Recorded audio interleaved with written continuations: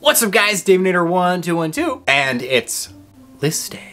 Ah yes, list day, and today we're looking at the top 10 best spirit monsters in the game of Yu-Gi-Oh! Spirit monsters hold a special place in my heart. They were one of the first decks I took to locals, roughly the mid-Xyz era, and had some kind of competitive success with them. And I kind of continue to have decent success with them into like the Duelist Alliance era. I like the spirits. They're a fun, interesting relic of the beginning of the game. They are not a true archetype, instead a type of effect monster, the word spirit being placed down in their effect text line. So they are similar to Toon monsters in this fashion, as they are a holdover from the beginning of the game where Konami was trying to create an archetype without calling it an archetype, and they didn't quite know how to communicate to the player that this group of monsters should be used together. So this was their first way of trying to get that across to the player base. So this is kind of an interesting, you know, antique type Yu-Gi-Oh card. But anyway, let's get started. Number 10 is a classic Dark Dust Spirit. Level 6 Earth Zombie Monster, 2,200 attack, 1,800 defense. What do? Cannot be special summoned. During the end phase of this turn, if this card was normal summoned or flipped face up, return it to the hand.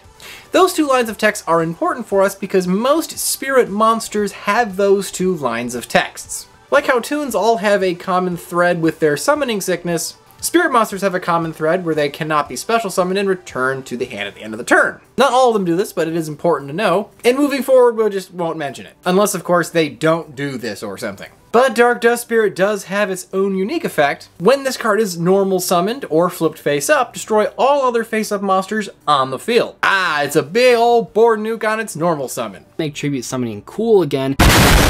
As level 6, you mean you got a tribute for it, which is kind of a pain in the butt, but you could use some of the Monarch stuff, I guess, if that's what you're trying to go for. And being an Earth zombie isn't the worst thing in the world, because that means you could play it in like a zombie deck, and zombies do have a good way of getting tribute material on the field. It's not exactly what they're trying to do most of the time, most of the time trying to synchro, but you know, it is an option for you if you want to play this card. And destroying all face-up monsters on the field, that's a big effect.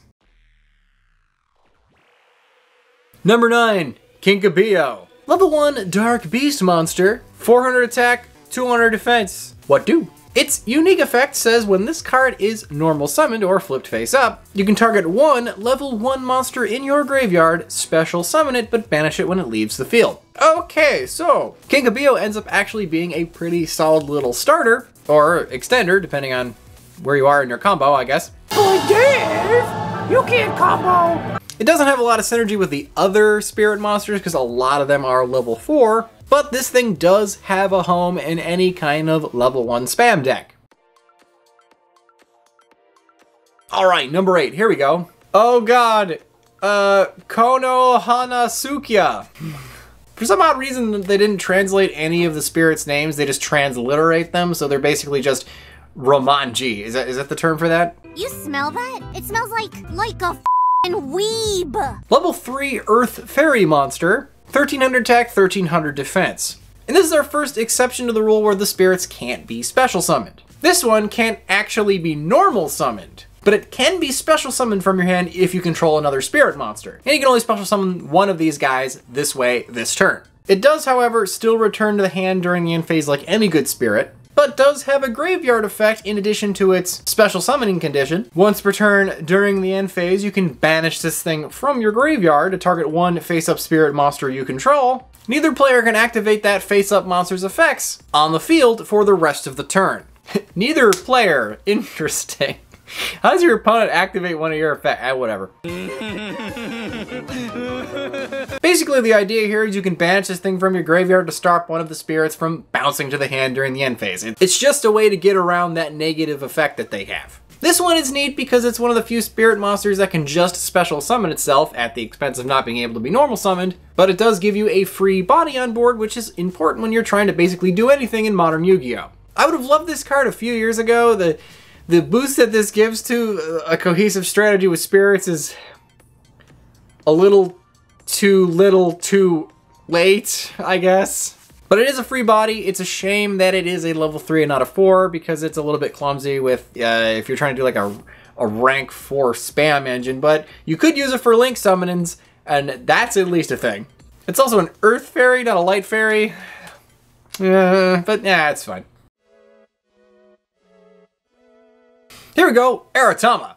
Level 4 Dark Fiend, 800 attack, 1800 defense. What do? Has the normal spirit effects, but also, when this card is normal summoned or flipped face up, you can add one spirit monster from your deck to your hand except itself. Ah, it's the Stratos for the strategy. If spirits is a strategy. Is the worst strategy, well, okay, maybe it's not the worst strategy, but it is certainly the most risky strategy out there. Level 4, that's handy, gets another monster, very nice, doesn't have a level restriction or a type restriction or anything as long as it is a spirit monster. Cool. And being that all the spirits are kind of all over the place with everything except for the fact that they are spirits and the theming of their effects, it is nice that this isn't restricted in any kind of way because some of them are very clearly meant to not be played in a spirit deck, if you know what I mean. No, Dave, please enlighten us. I do like that it can search on a flip. It gives you that excuse to use that 1800 booty for something, although that's a slow way to search in modern Yu-Gi-Oh! Still like the card though, and certainly a necessary 3 of in any spirit deck. Alright, number 6 is another oddball for spirits. These are the Shino Barons. Shino Baron Peacock and Shino Baroness Peacock. Why isn't it Peahen? Peafowl, I think is what they're called, right? Like equivalent of chicken? Everything's a chicken. I should have left you on that street corner where you were standing. But you didn't. Because the Peacock Baroness, that gives you some interesting implications. For those of you who are actually watching the screen and not just like, I don't know, listening to me while you're pooping, will notice that this is a blue card. Interesting. Must be a ritual monster. And given the fact that most of the spirits can't be special summoned, a ritual monster being a spirit is probably one of the weirdest combinations you could have expected. And when these things came out, everyone were like, oh, that's not what I would have thought of the next spirit monsters to be. They are both Wind Wing Beast monsters, level 8, with Baron being a 3k beater in attack with 2500 defense, and Baroness being 2500 attack, 3k defense. She got the bigger booty. And their effects are pretty much the same thing. You can ritual summon this with Ritual Calling. That line of text is just explaining to you what the ritual spell to use with these things is. Must be ritual summoned and can't be special summoned other ways. Okay, cool. And during the end phase, these things also, like other spirits, return to the hand. However, because you used a ritual spell to summon these things and presumably lost resources doing so, they each leave 2 Shino Bird tokens in their place. Wind Wing Beast, level 4, 1500 attack and defense. After this, their effects diverge slightly. Baron says, when this card is ritual summoned, return up to 3 monsters on your opponent's side of the field to their hand, and then special summon 1 level 4 or lower spirit monster from your deck, ignoring its summoning conditions. Ah, see, that's the kicker. That ignoring summoning conditions is handy because most spirit monsters say they cannot be special summoned, so this thing saying ignore those summoning conditions allows you to circumvent that restriction. Not to mention bouncing 3 monsters from your opponent's field to their hand is a great way to get rid of a bunch of crap on their field, especially if it's extra deck monsters, because that'll just go back to the extra deck instead. Woo, that's good board clearing. It also should be noted that doesn't appear to target, so you pick upon resolution. That's pretty dangerous. Makes your opponent have to make a move against it. That's always a good pressure. Baroness, conversely, when she is ritual summoned, she shuffles back to the deck 3 spell or traps your opponent currently controls. And then, again, special summons a level 4 or lower spirit monster from the deck, ignoring its summoning conditions. Which one is better is a bit up for debate. Bouncing 3 monsters to the hand is neat, especially if they're extra deck monsters, but if they're not getting permanently removed from the game, or more permanently. Baroness spinning 3 cards back to the deck is very, very good way of getting them out of play, especially because spell and traps tend to be less searchable than monsters. So sticking them back in the deck is a good way to get them out of the game, but does rely on your opponent playing more back row than normal. Most decks play a bunch of monsters, but not every deck plays a bunch of back row, so their utility kind of depends on the matchup. The utility of each kind of depends on the matchup, but special summoning a spirit monster from your deck, regardless of which one you use, is pretty nifty. Should probably also mention, because this is a special summon, the monster that you get with the effect probably won't bounce itself during the end phase, because most of them say during the turn that this was normal summon, so that's also something to keep in mind. They're not my favorite support for spirits. I think they're neat. Rituals was not the direction I would have liked the deck to go, but they are pretty good at clearing a board and probably the most competitively viable build of the deck, I suppose. How big of you to admit that? And the support specifically for these 2 ritual monsters are all pretty good. So it is certainly a version of the deck you can build around. Typing's good as well. All right, number 5, Yatagarasu. Normal rules for a Davinator list is to put the banned cards at the bottom of the list, because if it's banned, it must therefore be better than everything else that's not banned. That's a pretty good assumption. Delinquent Duo is better than most other spell cards in the game, and is banned. But not everything on the ban list is on the ban list because it itself is very good, it just combos dumb with something. And Yatagarasu is arguably one of those cards. So we gave it number 5 because it is still very good. I just don't think it'd be very good right now if we were to unban it. Level 2, Wind Fiend. It's not a wing beast, even though it's a bird. Interesting. 200 attack, 100 defense. What do? Standard Spirit. Both of those effects apply. Instead of on its normal summon like other spirits, this thing's effect activates when it does battle damage. Your opponent skips their next draw phase. This card was made famous by being the card that invented the ban list. Early in the days of Yu-Gi-Oh! We didn't have banned cards, we only had limited cards. But when this card was comboed with some kind of board nuke, like Chaos Emperor Dragon, leaving your opponent with literally no cards in their hand or field, then poking them with this thing would basically end the duel. They would fail to draw a card next turn because you skipped their draw phase, and they don't have anything on their field or hand, so they have nothing else to play with. So they are effectively stuck watching you start your turn, poke you with this thing, start your turn, poke them with this thing, end your turn, and they're forced to just end their turn and start the cycle again. This lock is the Yata lock, as it was called. It's such a prevalent and destructive combo that a couple of the Game Boy games were pre-programmed to have the AI quit if you managed to pull it off. They just understood the game state that they would be not able to do anything for a few turns, and they would just quit. Your only defense was to make your opponent just play it out. Yeah, you're gonna do 200 to me for every turn, and we're gonna waste time in the round. I'm gonna make you do it. That's about your only defense. Be a jerk. Nowadays, I think the combo would be hard to pull off. They eroded the dragon, so that's one part of this that's not gonna work right. We have more board nukes and a more versatile card pool, so I suppose there could be some card interaction that we're not thinking of, but getting your opponent to control truly nothing and get an open board state like that and then boop them with this, I feel in modern Yu-Gi-Oh! Would be an absolute 5-card combo to resolve. You gotta get rid of all their monsters with all their protections and all their negates and all the Infernity Berries that their deck just kind of searches along the way. I don't think it would work. I want to see it in Duel Links though. I love this little guy, I'd love to see it. It'd be super fun. It would be a cheeky tech for the Shinobird deck, because they can just summon this thing to the field, and it doesn't do its effect on summon, so that's cute. Alright, this next one I feel should be higher, but Discord rules me. Nikitama, level 4 light fairy monster, 800 attack, 1800 defense. What do? Normal spirit effect, but also, during the turn this was normal summoned, or flipped face up, you can normal summon one spirit monster in addition to your regular normal summoner set. You can only gain this effect once per turn.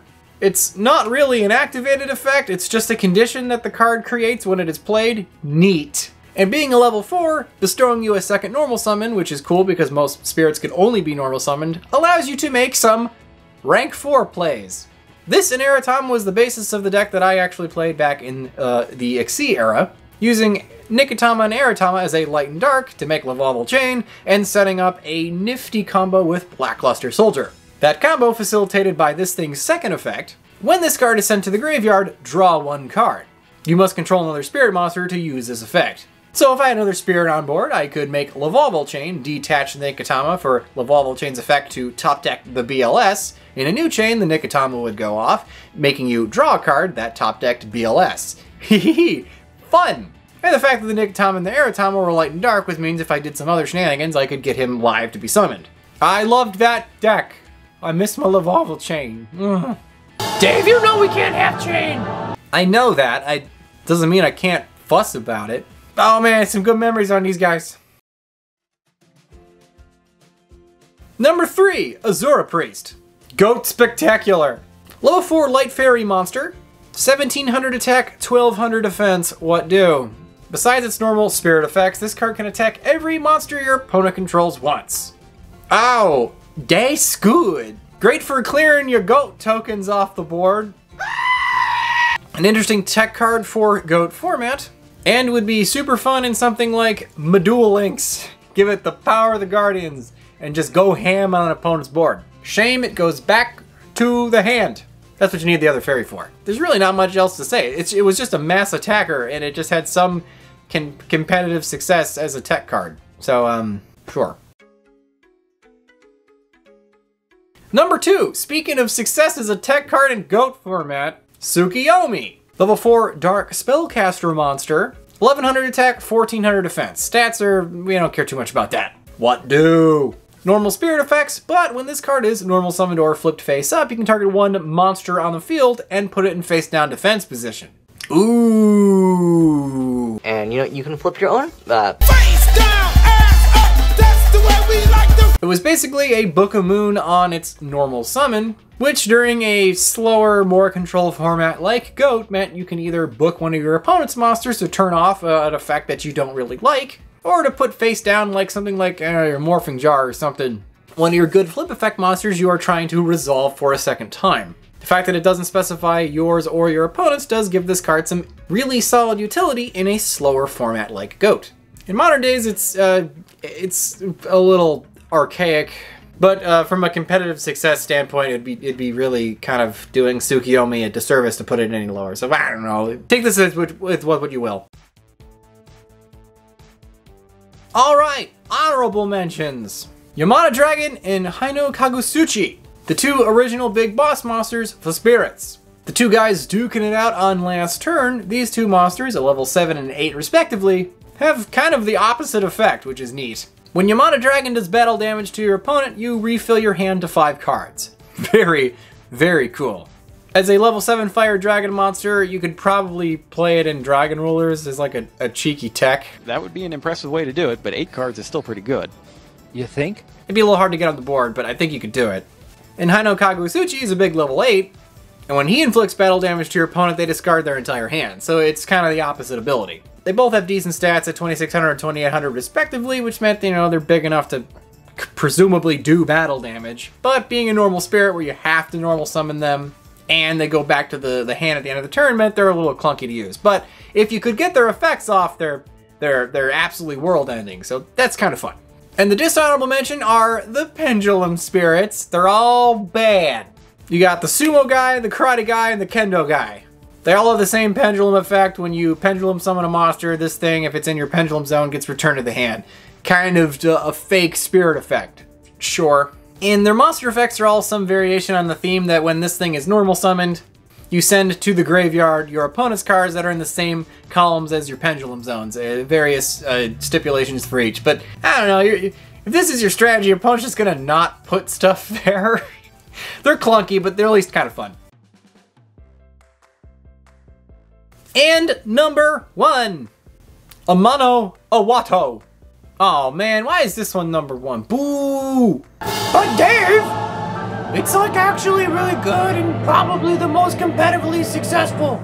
Yeah, I know that, but that doesn't mean I gotta like it. Justice for Nikotama. Like every other spirit, it can't be special summon, but what we give a shit about is its other effect. Monsters, except spirit monsters, cannot activate their effects. Ooh. That's not an activated effect, it's a continuous like ability. So as long as this thing's summon sticks, everything else is turned off. That's real good. 1900 attack 2 means it's just big enough to be a big pain in the ass to get rid of. And if you summon it with like a Shino bird, it's not gonna bounce. This is probably what you would grab with their effect. It's cute that it says accept spirit monsters, so it doesn't turn its own bouncing effect off. But so instead, that's what we used that skill in Duel Links for. But this card was not just successful in Duel Links, it was also successful in the TCG. Oh man, what deck used Amano Awato? I don't remember, it's been a few years. Oh, all I remember was you used to give him the Rockin' Shock. You summon the rock, and then you hit him with like the Lightning Storm. And they can't do anything about it, so you just blow him up. The old Rockin' Shock. Overall, it's a really, really, really good little level 4. It doesn't have a ton of synergy in a spirit strategy, but spirits don't have a ton of synergy in a spirit strategy, so I guess it's, whatever. Give Amano Awato the props. Alright guys, that was the list. I hope you enjoyed it. That was just a fun little short one. Ryan and I are testing out a different type of workflow, so I figured this would be a good one to get that kind of moving. And remember guys, if you don't troll the meta, who will? I'll see you guys next time. Just a quick special thank you to all my supporters over on Patreon. You guys make the whole channel possible. You guys have no idea how much it means to me that you guys do that.